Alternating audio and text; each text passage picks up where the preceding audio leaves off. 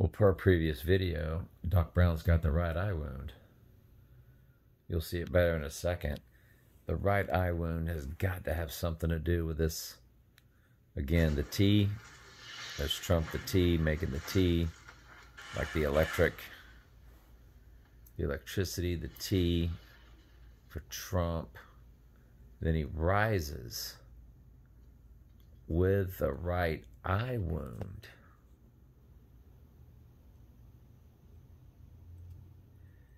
And then he looks up. Remember, it's Dr. Pepper 10-2-4.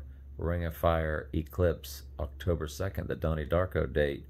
He rises and he looks up at the October 4th or the 10:04 clock.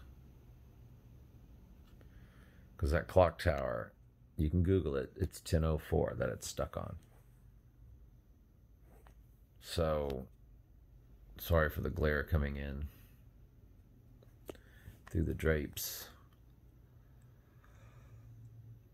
But there's something to do with the abomination of desolation or this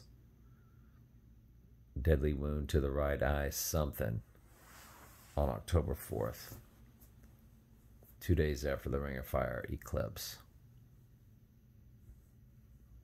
And we know the Dark Knight and the Dark Knight Rises were 2 days apart, as if to say he rose on the third day. The Dark Knight came out, not the premiere dates, but the wide release dates. July 18th, 2008, 4 years later. Dark Knight Rises, July 20th, 18th to the 20th, or rises or rose on the third day. And here it is, October 4th, 2 days after the Ring of Fire eclipse. Right eye wound, the lightning bolt T, everything that we just saw. Yeah, something is up at that time frame.